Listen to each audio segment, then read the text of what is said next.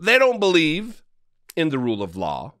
They don't believe in sensible regulations. Lauren Boebert paid rent and utilities with campaign funds. Campaign donations are for campaign expenses, not for rent, not for your electric bill, especially when your husband's pulling down about $500,000 at his job. This is why campaign finance needs to be addressed.